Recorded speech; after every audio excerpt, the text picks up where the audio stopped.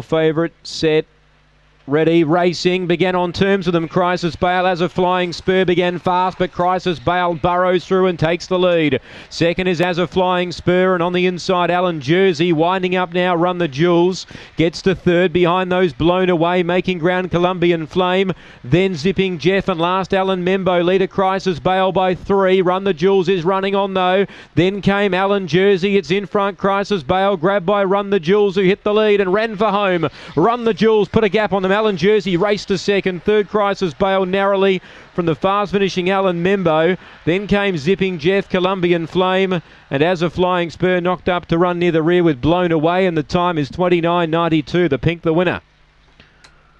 Run the Jewels, Lauren Harris, the winner, has run them down to win. She got over to the rail about fourth down the back, and she quickly moved up and grabbed the leaders turning for home and put them away. Number 8 is first. 1 second, Alan Jersey. And 5, Crisis Bale, who had a big lead down the back but got awfully tight.